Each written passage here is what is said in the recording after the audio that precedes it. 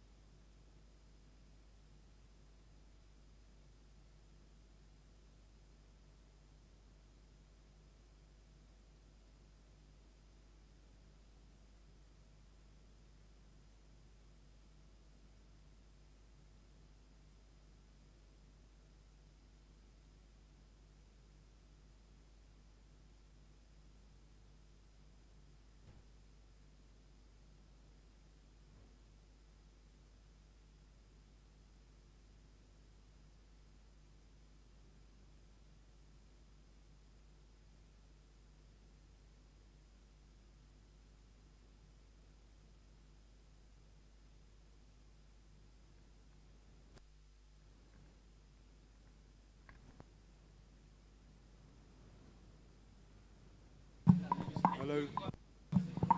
Hello. Hello.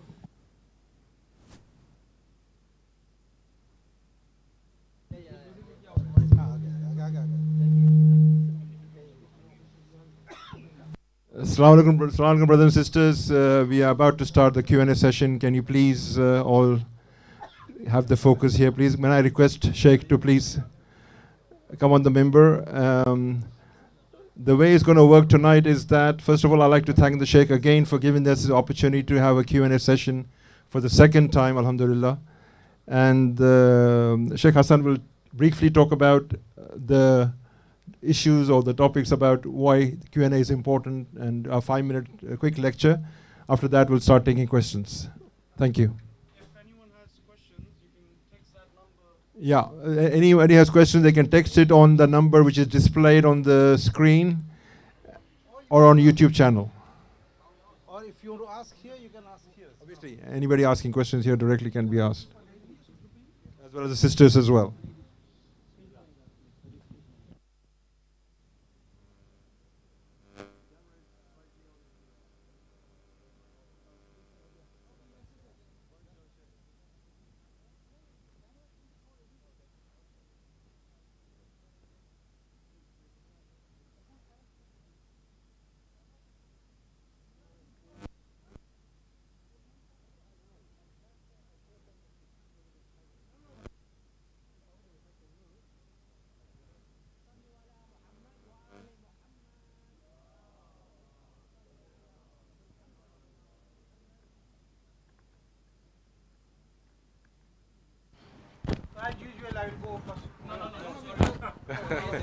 Apparently, yeah, let me. Okay, أعوذ بالله من الشيطان الرجيم بسم الله الرحمن الرحيم. As you all know, the topic of the lectures was reconnecting with God in the modern age. So preferably speaking, I hope that we can stick to the topics that were discussed for the questions, at least to give priority to those. And I just wanted to mention one thing. I think it's very important when we are asking questions to bear one thing in mind, and that is our own personal experience and our own personal journeys. Like, I think we should care the least about what the other person thinks and how they feel and how we can help them connect to God and how I can make X, Y, and Z understand God, because that's not my responsibility. My initial responsibility is to connect with God myself and be able to develop that.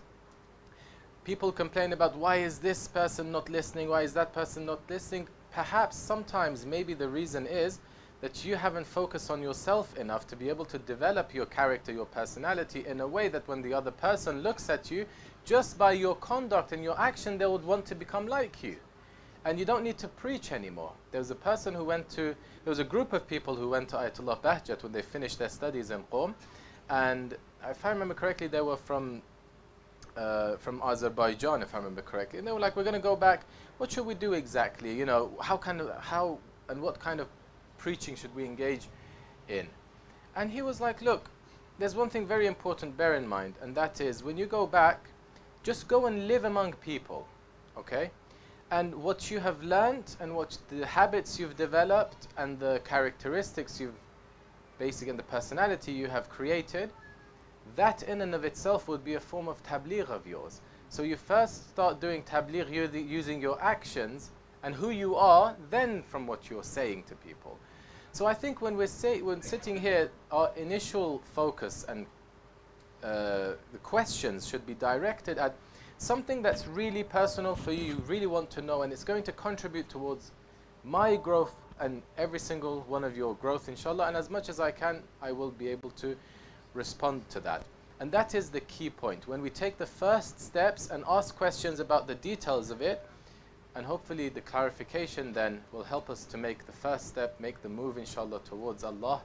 And that is what we're hoping to. So I'm open to any questions related to my lecture, and I'll try my best, as much as my knowledge, which is very limited, to the degree and capacity I have, inshallah, I'll try to respond. I think you are the moderator here, so please help me. I'm not going to know who starts first, but if you can do that for me, please. Thank you.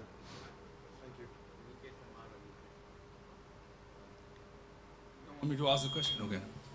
My question is nothing to do with what you said now. Just wanted to know your background, where you come from, and what sort of education and everything you got, and then we carry on from there.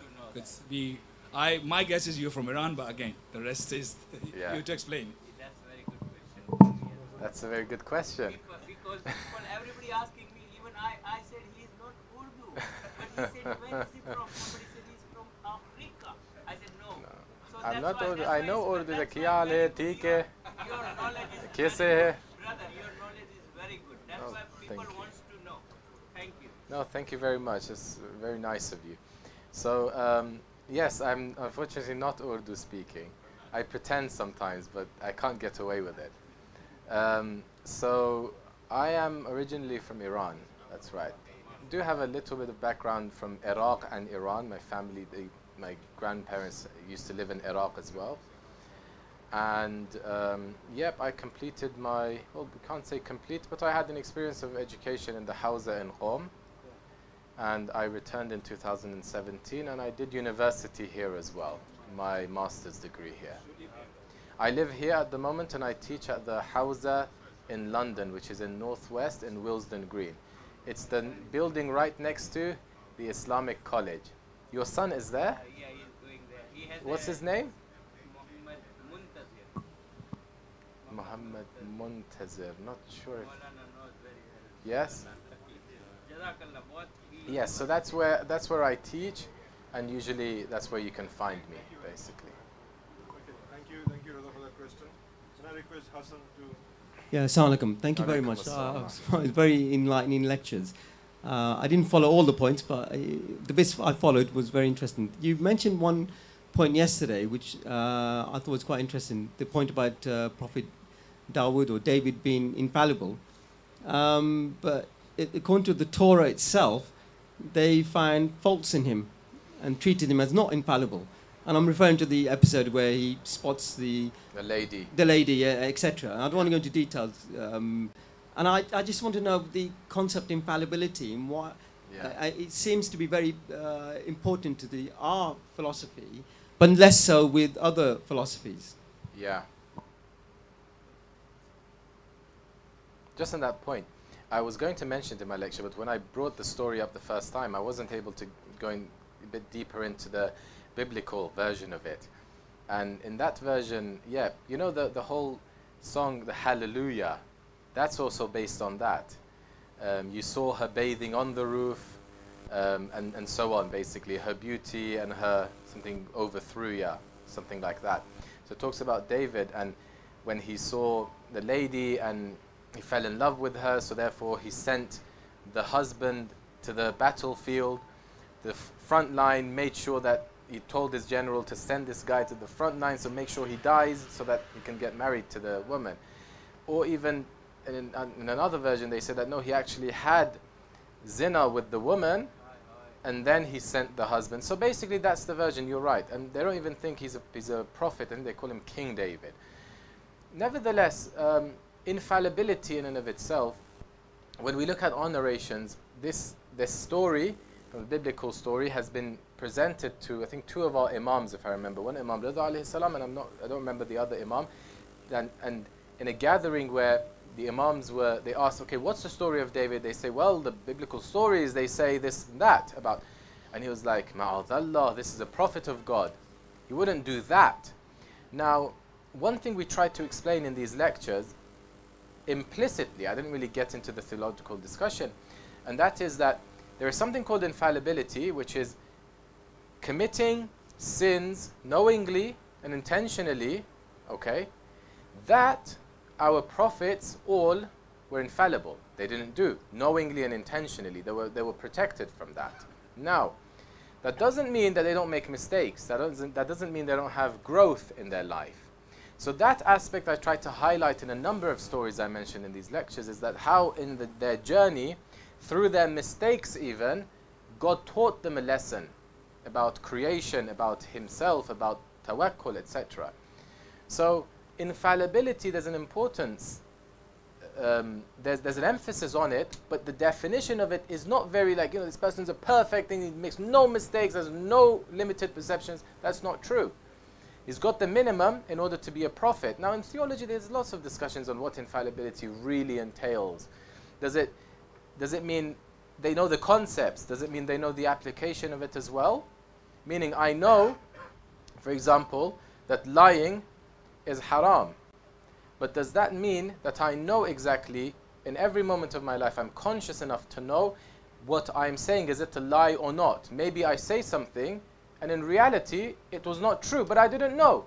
So there's lots of discussions on that. What's the scope of infallibility? But the gist of it, I think, is important, is that they wouldn't knowingly and intentionally, right, go against God's will, while they know that this is God's will, and they also, they're free to choose between them, but they won't. That's like a very simple, I think, approach. Does that make sense? But the theological discussion is much deeper, and I don't think this is the place. No, it does make sense, but I mean, if you compare it to Jacob, for example, whose prophethood was removed because he didn't get off the chair, the throne, and you compare it to David's story, both in the Old Testament. Yeah, so I just don't understand the difference. The difference between what? Sorry. Between David and Jacob, where Jacob was removed from prophethood because he didn't get up for his father, whereas David did this, and the result of it was a form of punishment, but it's just that his son dies. And God says in the Old Testament, he said that, okay, we'll forgive you and that's fine, and everything's good, but for people then to accept that you've made a mistake, etc., that you need to pay a price, and therefore he took away his son from him. That's the Old Testament or New Testament, I'm not sure, but that's the biblical version of it. So I don't know. I'm not an expert in that, so I wouldn't know exactly why that's the case. But if you're talking about inconsistency, I think that's the least we can say. That definitely is inconsistent. Okay. I have got a little question regarding this. Sorry about that. We have to believe what Quran has said. What another narration like he is asking or you have said, it is different completely. We shouldn't believe them, not at all. We should believe what Quran has said, Dawood alayhi salam, and even prophet, not doing tarke Allah. So we should follow Quran. Forget everybody said, Christianity said, that's what my it's thinking. good to do comparative studies, but it's important to know that which one are we eventually accepting listen them, as well. But definitely we shouldn't believe them at all. Brother over there, do you want to add a point to this question or? Sure, go ahead. Yeah, that's the furthest it goes. Anybody who wants to ask questions should be in this Alaykum as-salam wa rahmatullah. Thank you very much for the talks, and I'd like to thank everybody that was involved in this whole Muharram program. I benefited, and so did my son. It's like his first Muharram for him properly, and I've seen a transformation, and I'm grateful to Allah and for all the efforts of the brothers and sisters.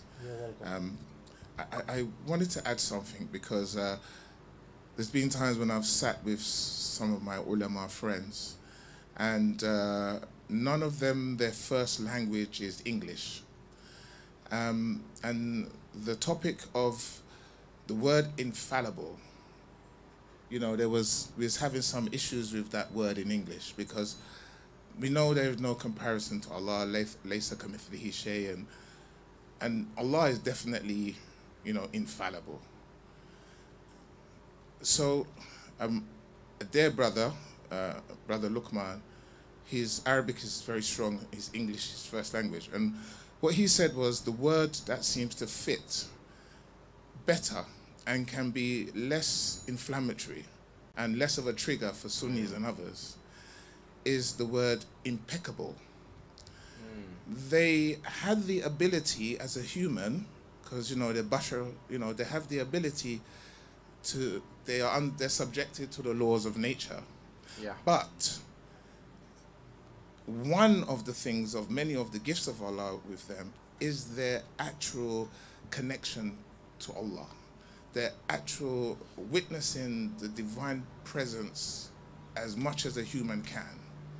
And therefore, if you're living in this kind of level of yaqeen, doing something wrong is so below you, and your behavior and your station, your hal is so high, this is not even a consideration. And in that, with that word impeccable, it kind of gives them even more standing, because it's not like they're prevented from sinning. It's like sin was something that they wouldn't do. Not just couldn't, they wouldn't. Yeah, they wouldn't. Yeah, that's a good point. And that was something, this word impeccable, I hope that people start to consider it and see how it lies and how it fits in an English translation. Yeah. And the last thing I want to end, I'm from a Christian background, I grew up in the church, I love my Bible. Yeah. Big time growing up. And the story of David, Dawood alayhi salam, I believe the woman that he wanted, it might be Bathsheba, I think her name might be. But what's really bad is that after he got her husband killed and then he does what he does with her, she's supposed to be, I believe, the mother of Sulaiman alayhi salam. Yeah. So this is obviously she became pregnant. ridiculous.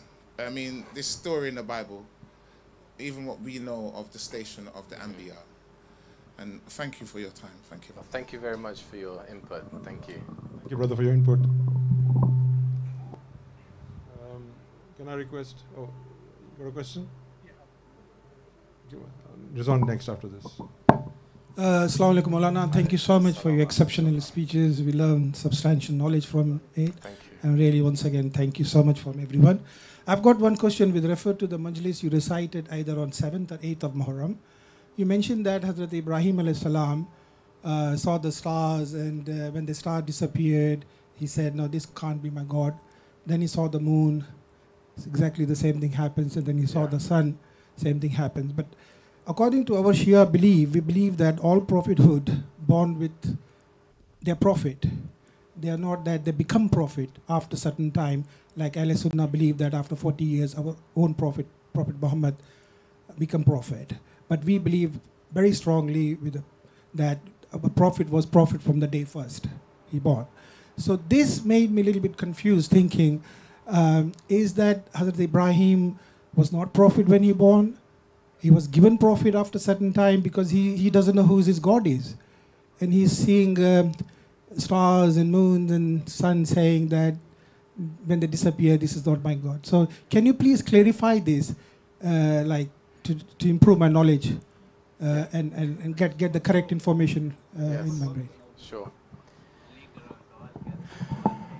So the first point is the prophets are not born prophets. So they become prophets. In the narration it says Ibrahim became a Nabi before he became a Rasul. He became a Rasul before he became a Khalil. He became a Khalil before he became an Imam. So there's levels of Anbiya, and they're not born a Nabi. There's a discussion as to whether prior to Nubuwwah, prior to receiving divine revelation, and there's lots of discussions and differences of opinion as to what does it mean for it to be a Nabi. What's the difference between a Nabi and a Rasul, right?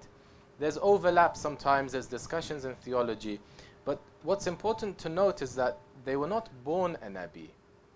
They were born to be a Nabi, that's different, but they were not born as a Nabi. Nubuwwah, because they're now bound to time, happened at a specific time in their life. For our Prophet, happened when he was 40. But now there's a discussion as to prior to that, did he know he will be a prophet or not? Was he protected from sins and mistakes the same way he was protected after Nubuwwah or not? Those discussions exist. But the key point is that he was not a Nabi before that. That's for sure. So something happened that changed. When he received revelation, there was a first time of revelation. He never had it before that, right? So that's one thing to note. The other thing is about Ibrahim. I mentioned in the lecture, I said, based on our theological background and premises, we don't agree that Ibrahim actually went on this journey of discovering the God, well, discovering God, basically, and which gods he would basically renounce.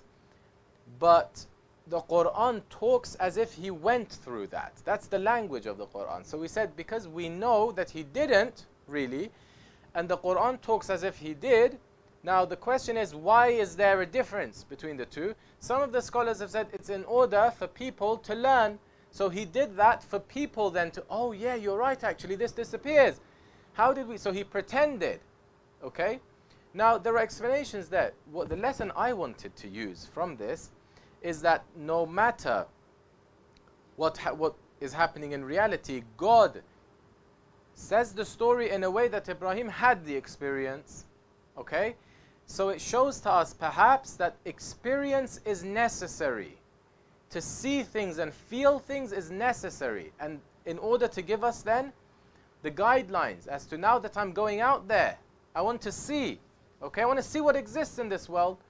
These people believe that, I don't know, there are things, there are beings which are independent and they control the universe. This is the God of, I don't know, that brings rain. This is the one who controls the wind. Okay, I want to go and see what that is.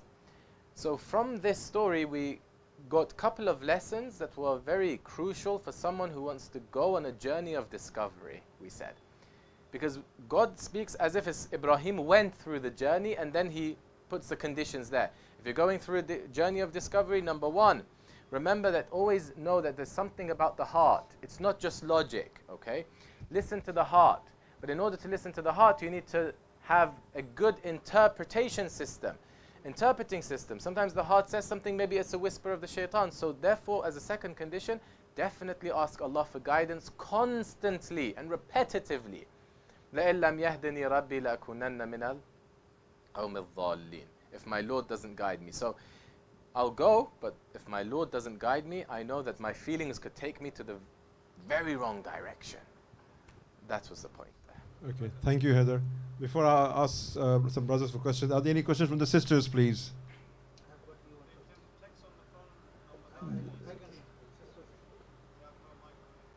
Let's have a question from the sisters. So one of the sisters has sent a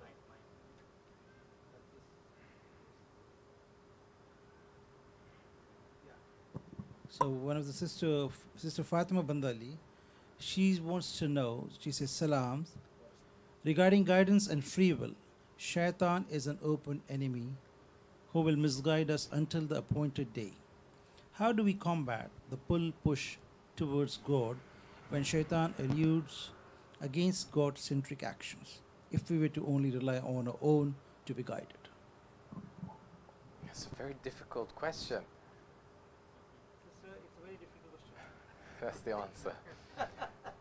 So how do we combat Shaitan while relying on God? I don't know. Inshallah, next Ashra, yeah, as I said, I'll research this. But there's one thing. Okay, I'll put that alongside another question that was asked on my Instagram page to be mentioned tonight. And another sister, she asked, she said, should we ask for Shaitan to be, for Allah to bring him closer to Hidayah, something like that, right? Which, in a way, I think it's important to understand the system of God again here. That God has created Shaitan. And I know for us, Shaitan is like, you know, this devil, this beast, whatever it is. But he's a very key player in this world. And if Shaitan didn't exist, then none of our actions would have had any value. Because Shaitan is the temptation, what we talked about today. It's that he gives you an alternative option for your decision to choose the right path to make sense and have any value. He's the one who pushes you, who pulls you towards the wrong. He needs to do that, okay? Now what's between him and God is quite complicated. But he needs to do that, and the whole system depends on him. So you better not ask Allah to guide him in a way. Maybe I'm joking about this, but because his role is necessary, the pull that he has, it's with that pull that then you not listening to him has a value, right? So I don't know what Shaitan is, and I don't know how I can necessarily pinpoint and say this is where Shaitan is trying to tell me go do this or do that. It's a complicated thing, but there's one thing that what we've talked about here is everything that's getting you closer to God is taking you away from Shaitan. I think that's a very, very simple thing. Okay, thank you for that. I've got Rizwan first, then we got Ali, and we got here. We got 3 questions in a row. Assalamu alaikum, Agha. MashaAllah, very enlightening lectures we have had here. Thank you. And thank you so much for all your contribution. I've got a simple, very small question. Getting closer or reconnecting with Allah subhanahu wa ta'ala, does that only, you are referring to Muslims or, even any human beings, because we all are creation of Allah subhanahu wa ta'ala. So, what my question is, even if somebody who's not Muslim, but he has got that power that sometimes when he's alone or he's trying to think and he's trying to get connected with Allah. Yeah. So does that happen, do you think, in your research? I mean, because I remember a story, Prophet Musa used to go and talk, on Koh-e-Tur. So Allah subhanahu wa ta'ala asked him one day that, Musa, did you bring anything for me? So Hazrat Musa said that, what can I bring? Everything is yours. He said, no, I mean, did you get me anything? Have you got anything to offer me? He said, my whole life is in front of you. I do the prayers. He said that the prayers is only because it's my order. Yeah. Have you done anything for me? Yeah. Then Musa didn't have the answer. Yeah. Then Allah asked him that, have you ever made a friend because of me? Or have you ever made an enemy because of me? That means whatever we do in our life should be only for the sake of Allah subhanahu wa ta'ala. Yeah. So My question to you is, if a person is non-Muslim, but he's pious, he's not hurting anyone, maybe he's connected sometimes with Allah subhanahu wa ta'ala, So have you read anything like that they do get connected? Yeah, thank you for that question. I think it's so interesting that you say this, because I think the entire focus of my lectures was to say that just saying we are Muslims is not enough. It's the first step, submitting yourself to God, but then we have to go through Iman, as we said, then we have to get to Yaqeen and all of that. And that journey is equal in other religions as well. Islam talks very interestingly about other religions. It talks about the negative aspects of their religion, but also talks about the positive ones. That's, for example, the Jews, who the Quran condemns them a lot in some areas, but also keeps the balance. In a verse, it talks very beautifully about them. It says, it talks negatively about them. It says, this is what they've done, etc. And then immediately says, لَيْسُوا سَوَاءً. They're not the same. مِنْ أَهْلِ الْكِتَابِ أُمَّةٌ من أهل الكتاب أمة قائمة يتلون آيات الله آناء الليل وهم يسجدون. From the Ahlul Kitab, there are also people who get up at night, they recite the verses, they connect with their Lord. يؤمنون بالله واليوم الآخر. And they have all these things, they do have belief. Of course they do connect. In another verse it says, إن الذين آمنوا والذين هادوا والنصارى والصابئين. Those people who brought Iman, those people who are Jew, the Christians, the Sabians. وَالصَّابِئِينَ مَنْ آمَنَ مِنْهُمْ بِاللَّهِ. That's the criteria. It says, look, if they have faith in God, آمَنَ مِنْهُمْ بِاللَّهِ وَالْيَوْمِ الْآخِرِ, and believe that there is something beyond this world, they're not just limited to matter, they're not going to disappear and that's the end. وَالْيَوْمِ الْآخِرِ وَعَمِلَ صَالِحًا, and they do good. لَهُمْ أَجْرُهُمْ. And it doesn't say God will, somehow forgive their sins. It says God will reward them for what they have done. That means their actions, there's a value to their actions. They can connect to God as well.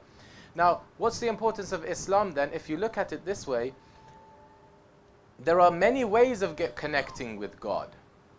But we believe if someone is a true Muslim and really looks into the teachings of Islam, they will find that the path of Islam is a faster one, is a more clearer one. It has less of the distortions, right?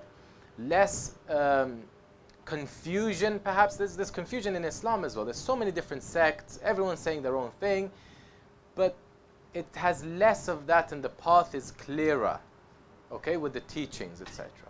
That's the claim. Otherwise, people connect with God. Sometimes non-Muslims connect with God better than a lot of our Muslims, right? God doesn't discriminate like that. It's us. These are our boundaries that we put. It's with the trueness in the heart. The person who believes in God is a Muslim, right? The Islam, the Aqaidi Islam is different to the Fiqhi Islam. Let me just mention this last point. The Fiqhi Islam is the one which by them saying, I am a Muslim, you treat them as a Muslim from a Fiqhi legal point of view, meaning that you bury them in a Muslim graveyard, you allow them to marry, into a Muslim family, etc. What does that require? That requires you saying it by tongue. Even if you don't have it in your heart. You say it by tongue, you submit, that's it. From a fiqh point of view, all the ahkam of Muslim applies to you. But from an aqaidi point of view, who's a Muslim? Not necessarily. This person is not considered Muslim in that regard. There's details to it. There's complexities there. There's discussion on Iman there. How much of it is true for you? That aqaidi one is the one which on the Day of Judgment will go to heaven, right? There's some details to it, to say the least. Yeah.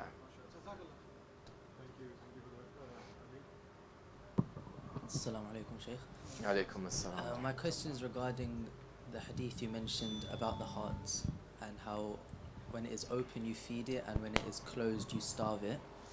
How about like when we are told to do things, for example, for 40 days, like do ahad for 40 days or practice this for a certain period of time, and maybe along that time, day 25 or 6, for example, you don't feel like doing it. How do you then, you want to complete the 40 days for your goal, but you feel that maybe your heart is also not feeling it. So then in that situation, how do you manage that? When it comes to examples, I think it really depends on the person, right? So I know if I push myself a bit more, then I'm training my muscle, but someone else says if I push myself a bit more, I've reached the limit now. I know I'm going to start hating it. It's not a wajib thing. Don't do it. You know? So you have to know exactly what's happening inside you. It requires a bit of an awareness, right? There are people who, they were forced by their families to start doing, say, recitation of the Quran, memorization of the Quran, and you see that this person, initially they're connected with it, but eventually they memorize the Quran, but you see that for a few years, I know individuals, for a few years they didn't touch the Quran after that, because they were put off. It's just the heart pushing, you know, it was forced, and it's gone blind now. It cannot see the importance of it anymore, so you have to undo the damage now. So it's upon, I think it depends on the person.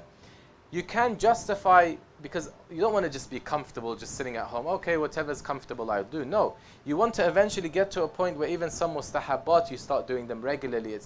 But you have to just bear this principle in mind. You don't force too much, right? But you don't just let go of yourself.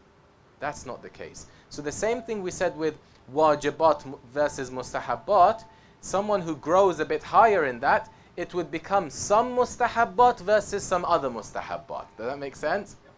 So it's gradual. It's gradual growth. Sometimes, this is a line very famous among scholars. They say, Hasanatul abrar, sayyiatul muqarrabin. There are different groups of people. There's abrar and there's muqarrabin, those who are close to God.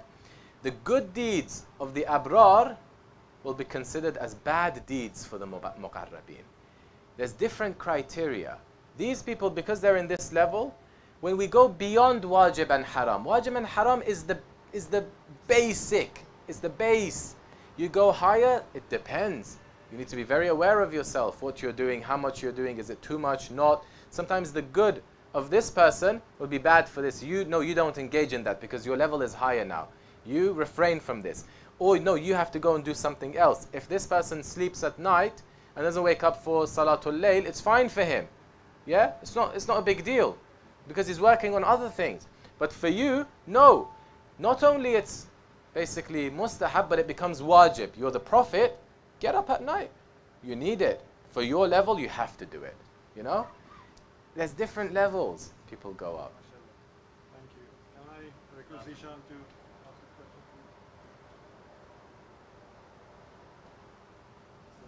a question? Alaikum assalam. Yeah, my question is connected to Ali asked about the different phases in a person's life. You said that if you're when you don't find yourself spiritually connected, then you just concentrate on the wajibat and then leave all the mustahabat.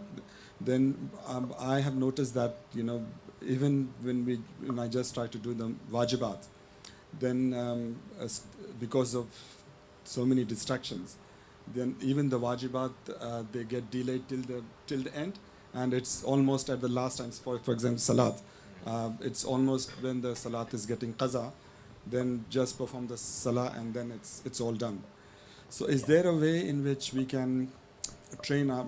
If I leave this for long, then I don't know whether I'm going to come back on the right track or not. So is there any way in which I can train my heart? One thing I'm definitely not, I struggle to know exactly what I am and what I'm not, right? But there's few things I know definitely I'm not, and that's a spiritual guide. I know for sure I'm not that, so I wouldn't know. I can't give anyone any individual advice at all. I need to get advice myself. So I don't know exactly, but there are things to encourage oneself. You really need to sit down and see what is it that encourages you to do that. There's narrations that talk about the benefit of praying, let's say, on time. So the mind, there's a narration which is beautiful. It says, مَا ضَعُفَ from Amir al-Mu'min alayhi salam, ما ضعف بدن ما قويت عليه النية. No body is weak for an intention that is strong. When you know you have to do this and you want to do it, no body, right, physical body, will stay behind. The person who has a purpose and knows that they want to do something. So whatever it is often needs to happen in here, right? So if I'm not doing that, it's perhaps because I don't know the benefit of it. It's because I don't seem to see it. So one thing maybe we can pray for is that, oh Allah, I can't do this, I don't feel like it, but show me the benefit of it. Show me something that will encourage me to do it. That will become your prayer. But if you make it your prayer, and if you put it in your mind every day, remember that this is what I want, there's a guarantee that you will get it, because that will then become your focus. The worst thing is for you to let go of it and say, this is happening, that's it. That's something we shouldn't do. But the fact that it's happening there, just acknowledge it and ask Allah to bring you out of it. No matter how long it takes, but that should be the constant ask from Allah to help us, improve in it. Inshallah, it will happen. Thank you. We've got a very young person here. Yourself. That's very kind. Young in heart. Young at heart. Jazakallah. I have a question from my wife. Actually, she sent me 4 questions, but I'll just start with one. She's asking if you think there is a relationship between the poor spiritual state of humans as a whole, and does that sort of collectively result in the poor state of the world, such as the corruption and the violence and as such? So does the collective human condition manifest itself externally? I think so. Yeah, there's definitely a relationship between that, and even like in reality, our narrations talk about how the existence of one individual who's a full spiritual master on earth is necessary for the earth not to swallow itself. Right? That's how much one individual who's a master in spirituality is necessary for them to exist in earth, for it to become complete chaos. So you can probably take it from there, right? And say, yes, spiritual people impact, that they have not just normal impact on other people, maybe even existential impact, one maybe can argue, right? So, but definitely from a spiritual point of view, of course, if there's more spiritual people, then there'll be less people engaged in actions which are wrong. So I think that's, yes, stating the obvious from my side. I'll give you another chance to be later. Okay, thank you. I've got a question from Sister Noor here. Your mic is not working. I don't know. It's on. No, yeah. Yeah, Sister Noor is asking, you mentioned Mullah Sadr. Which book is good to start reading on his philosophy? You know what's very interesting about this story? About this question, the most interesting part is that I can't remember I mentioned Mullah Sadr in any of my lectures whatsoever. So I thought, because I had the question before this, I thought, Lord, I even spoke to one of my friends. I said, I don't think I mentioned Mullah Sadr at all. So does anyone remember any no, so I don't think I have. So I think the question would be, yeah, it's possible. It's possible. Yeah. There is something here. Ahmed, you got a question? You might have mentioned it when you might have mentioned the journey of improving oneself, and you may have mentioned his story of the arc and descent of the soul. Maybe. No, I don't know that story. Probably I can't remember of it. Yeah, no. I don't think I have mentioned his name. I can vouch for that because I was sitting for all Yeah, your you majalises were here. you never heard a word of Mullah. Yeah. I did mention Allama Tabatabai. And Agha Bahjat you mentioned a couple of times. Agha Bahjat you Yeah, I mentioned a number of them, but I don't think Mullah Sadr. So I don't know if this question is from one of the sister or a brother, but it's come online. It says, Salam, my only language is English, and sometimes during prayer I feel like there's no connection to what I'm saying. How can I feel the words more in my heart during prayer?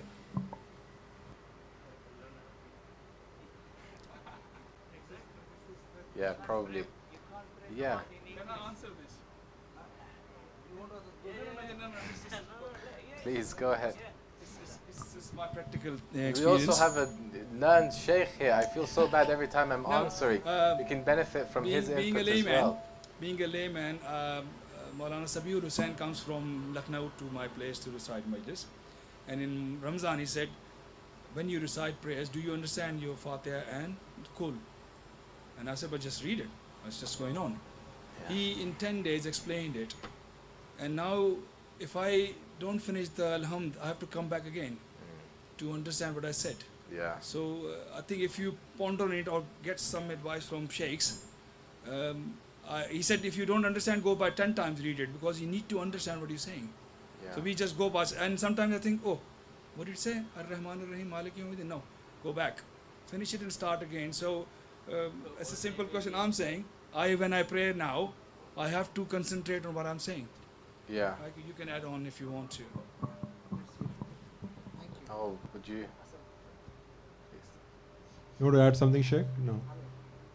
I've got a question here from.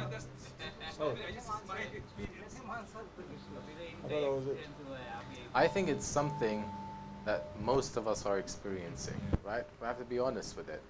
Like this prayer, sometimes meditating makes more sense because you know what you're saying, you know what you're thinking about, and you know exactly what's happening.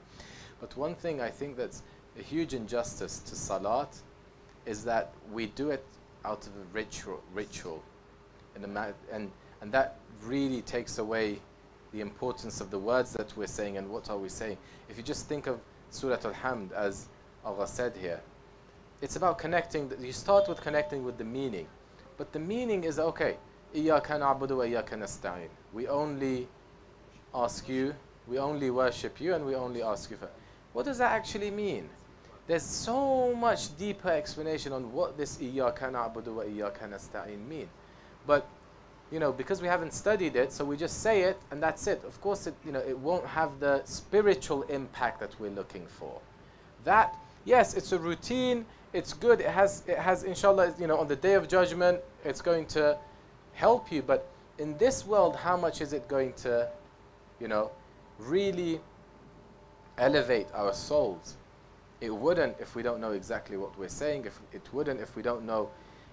I just mentioned one small point here. I said, look, we talk about gratitude so much, and people say, wake up in the morning every day, 10 minutes mindfulness and remember the blessings that Allah has given you. Well, Allah, they say God, yeah, or universe. They say, remember the good things the universe has given you so that you attract all the good back to you in your life. And I'm like, yeah, that's so beautiful. But you know what else is beautiful?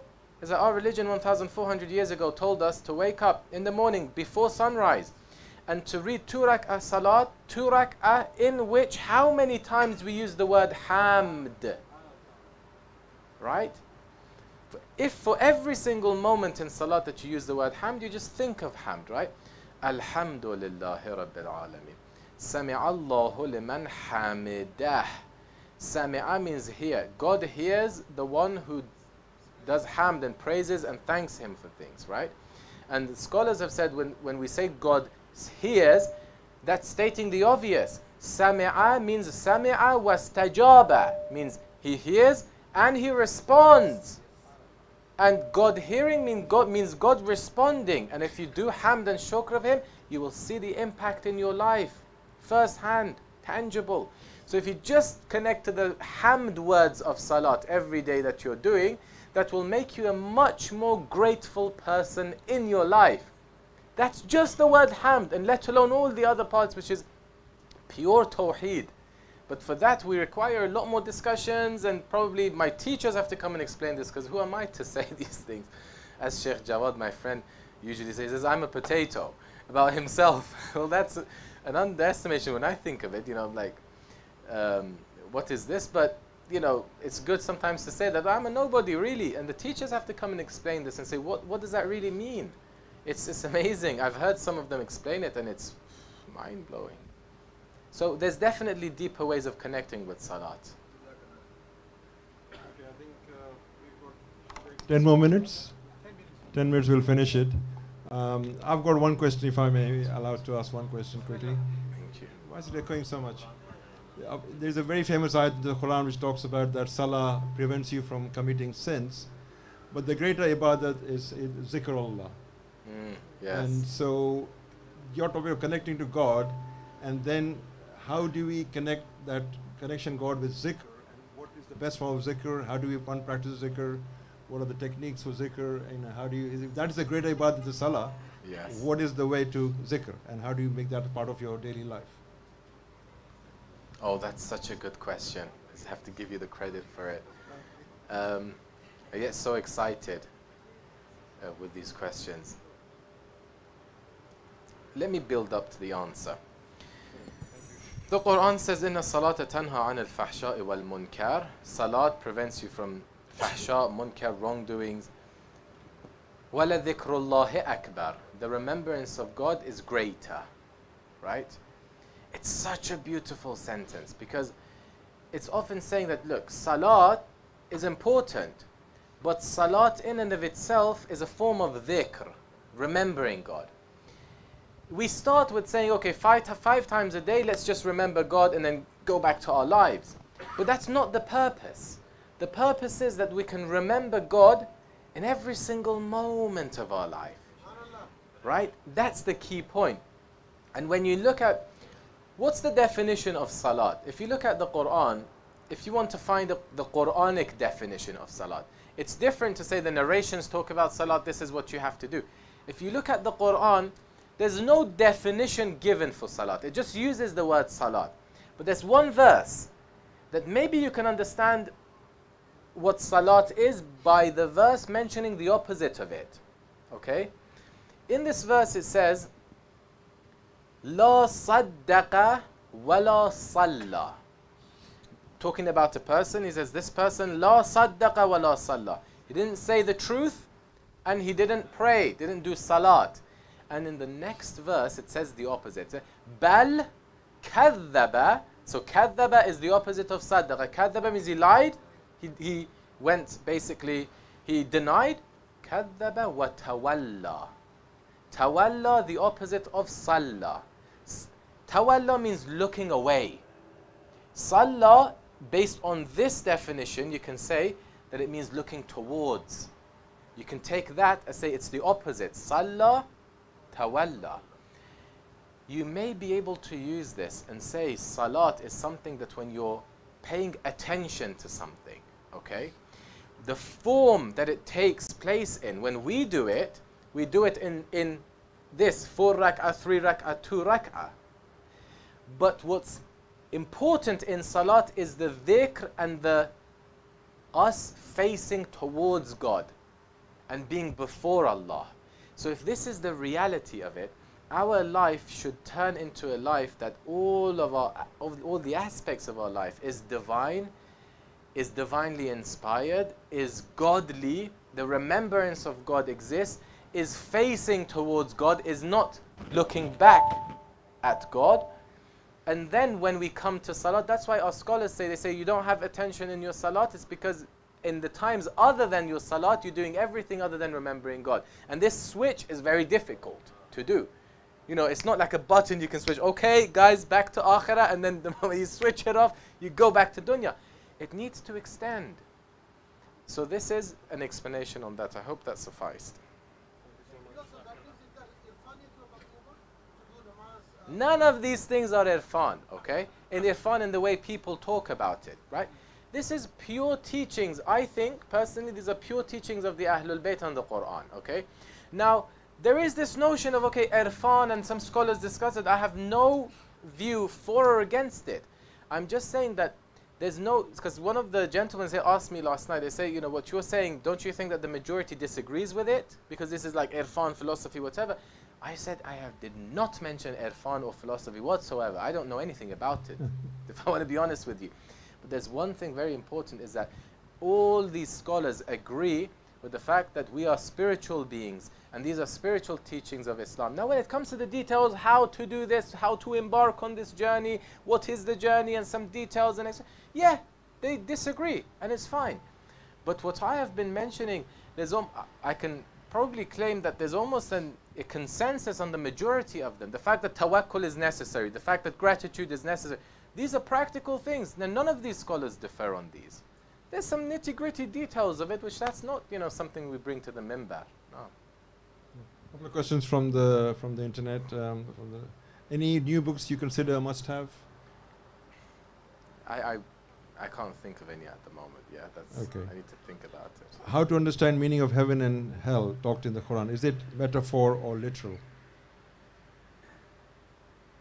There's differences of opinion on that. Okay. What's for sure is that it's real. Absolutely, yeah. Cannot Like be a there's metaphor. going to be some, accountability. Now, what does that actually mean? It's a long discussion. I probably don't know a lot of the discussions there anyway. Right, okay. Any other questions from the floor? I think there was a question there you had. Oh. Yes. Can you please come forward and take the mic? It was regarding the salah. When I became Muslim, like many of the brothers and sisters, we didn't know any Arabic. Yeah. We would have English, the transliteration in front of Yes. us, or and we learned the English. Then over the weeks and months, we learned how to make our tongues use the Arabic, and then it's months of the English molding in the Arabic, and then the Arabic being replaced. And like you said, certain key words like alhamd. When people start to tell us this word alhamd, everything in creation, the sun, moon and stars, the galaxies, the cosmos, the ants, the sea, is all in a state of hamd, of praiseworthiness. And this praiseworthiness can also lead to adoration. And adoration can lead to that appreciation, that gratitude for your own existence. This is the mentality that we had to take on, and when we looked at the word salah, we were thinking prayer. And one of the teachers said, the word salah, it's related in its roots Islah. He said, these words denote connection, linking, to be joined, to in some ways touching, in this kind of thing. And so when they explain it like this, and adding to what you said, salah and tawalla, like you're turning to, and Allah says, wherever you turn your eyes or your face, Allah is there. So even the thing of turning to Allah is a multi-directional thing, it's so I wanted to say, came back to this thing of connecting in some way. When we started to think and feel like this, and we make our niyyah and say qurbatan ilallah, we started to feel. It stopped being about concentration only. That was the foundation, and it started to be transformation through feeling. So I think the question that was asked regarding English is the language they know and they're not feeling it so far, I would like to remind them that sabr, that patience, also means endurance. To endure this trial. Allah loves you and Allah is responding to you. And as we do our prayer more, our ability to hear grows. And I just wanted to add, because I think I know who sent the question. That's a very good point. Thank you very much. It's first-hand experience, and many of us may not even have these experiences. I'm very glad that you shared it. Thank you. Absolutely. Wonderful story. Thank you, brother, for that. Ali, just a quick one, because I want to finish it in a few minutes. Quick one. Yeah. I remember you mentioned that we shouldn't have this pseudo-akhlaqi view that when someone compliments us, we shouldn't just in our head think that we don't have that. Yeah. And when did I say that? Was it here in the lecture? Yes. Okay. You might have been. I have to go back and watch my lectures. So, but that is something interesting, because that is something I thought you're supposed to do, in that when someone compliments you about something, to stay humble, you sort of are like, nah, this could have been better. things like that, rather than actually accepting that you did well and letting it get to your head. So what is the correct approach when someone compliments you about something?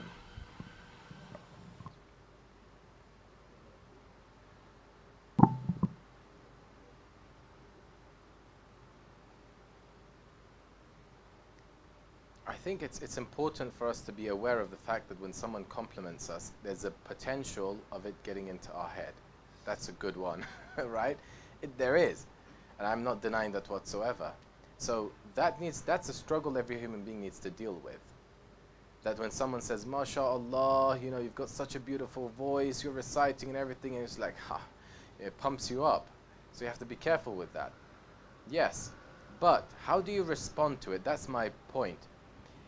Often people, in order to get away from that ego, they, to themselves even, they say that, no, I have nothing. You know, I don't have anything. And that can potentially be very harmful, because then they will completely ignore the success they have in their life. And that's something we see a lot around us, that you look at them and they're depressed, and like, why are you depressed? Like, I have nothing, you know, I've done nothing. I'm like, yeah. But a religious person acting this way, thinking that because for their whole life they've been told that when you achieve something, just completely ignore it because, you know, it's going to get into your head. I'm like, no, that's not the right way of doing it. It's important to acknowledge it can get into your head, okay? But at the same time, it's important to acknowledge that Allah has given you that thing, and you have now that potential, you've actualized it and it's out now. So you have to pay its due shukr. And by doing that, you have to acknowledge it. You have to see it. You have to say, yes, alhamdulillah, I did that. I did that with the grace of God. Okay? But you have to work on, for it not to get into your head, you have to work on a different concept. And that is seeing everything through Tawheed. Seeing that, you know, yeah, I've done this, but the same way I did it, in a split of a second, it can be taken away from me. I leave this door, God forbid, a car can hit me. If I'm so smart, that's it, I lose my... So you realize you have it, but you realize the reality of its temporariness. It's temporary. So it's a reality. It's not fake anymore. You know, I'm not saying, hey, no, you don't have it. You think you have it. No, of course you have it. You feel it, you can see it, you know. I have this. But remember the fact that whatever you have can in a split of a second be taken away from you. If I can speak very well now, you think this is something I have, like I'm holding on to? God forbid, in a split of a second I can, God forbid, the strokes people go through, that's it, I can lose my ability to speak. So was it really mine? It wasn't. It's acknowledging that aspect of it. It takes away that, you know, you're pumped now. It's just, it bursts it for you. It's like, okay, alhamdulillah, God, you gave me the ability, you gave me the opportunity to grow into this, to develop, to actualize this potential you've given inside me. Oh Allah, help me keep it as long as possible. And oh Allah, make me grateful of it. When you're grateful of it to Allah, then you can probably use the verse that says, وَأَمَّا بِنِعْمَةِ رَبِّكَ فَحَدِّثْ. With the ni'mah of your Lord, what? Hide it? No. Speak about it. Share it. You say, Alhamdulillah Rabbil Alameen, Allah has gifted me with this and I'm sharing it with you. I'm not going to deny. No, Alhamdulillah, it's a gift. It's from God and I'm not holding on to it. You know? Subhanallah, subhanallah. Thank you. We've got a young person here with a question. Please go ahead. I've been taught that if you do something with that has lots of sawab, and you do it with the intention of getting the sawab, that sawab disappears. Then, and you want to do it for sawab, but you can't do it now because there's no more sawab that you get. Yeah. Then what do you do? That's a deep question.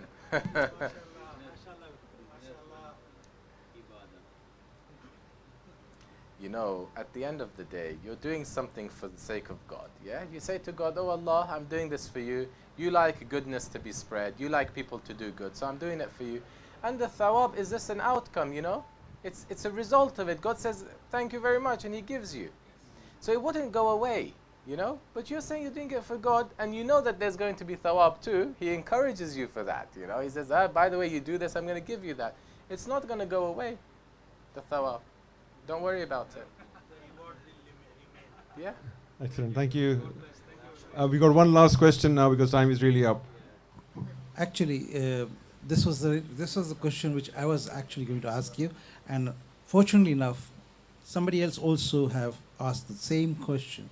So good, it's 2 in 1. Yeah. The question is simple, that we all have benefited a lot from these wonderful inspirational lectures. Now, how do we continue to benefit? Where can we join your future lectures? That was the question, basically. Thank you. Perhaps you have some YouTube channel or your Instagram where you normally give lectures. So Yeah. I don't know, somebody has very same question they've asked, and I was also going to basically ask the same thing. I think this is perhaps the time. I've been asked by the Hausa that I teach to, wherever I'm lecturing, to, you know, mention the name and encourage people.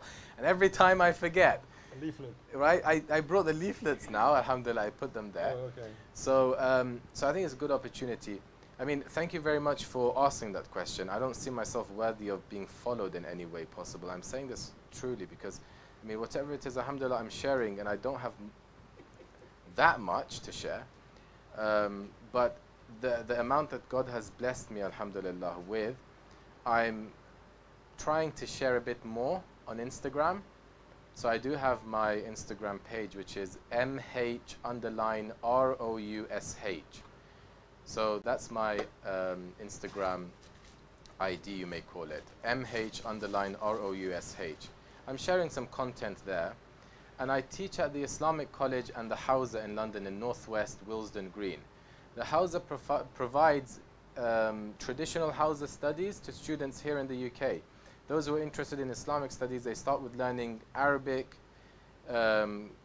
conversation Arabic, Arabic grammar, and then they go into the normal topics, theology, fiqh, jurisprudence, principles of jurisprudence, and Quranic sciences, etc. And I'm also one of the teachers there. There are greater scholars, more knowledgeable scholars there as well, and I'm just one of them, one of the teachers there. And yep, so that's where you can find me, and also Instagram. I don't have YouTube, and I'm not very good with technology. I know I'm not that old, but I don't know. I'm not great with technology, and I don't have the time to make, you know, these fancy videos. So if someone really wants to do that, then you can start with these lectures. Maybe if you can make some short videos out of them, then inshallah we can put it on a YouTube vid if you think it's necessary. Thank you very much. I'd like to thank all everyone. that remains. Sorry, go on. No, you. Just I wanted to thank. Doesn't make any difference. So I'd like to thank everyone for joining, for attending all these nights, and thank you for listening. And I hope that they were beneficial for everyone. And thank you for your time. Thanks to the organizers. My sincere gratitude towards them. And alhamdulillah Rabbil Alamin for this experience. And I hope I see everyone once again. Thank you for your time as well. Thank you. Thank you very much.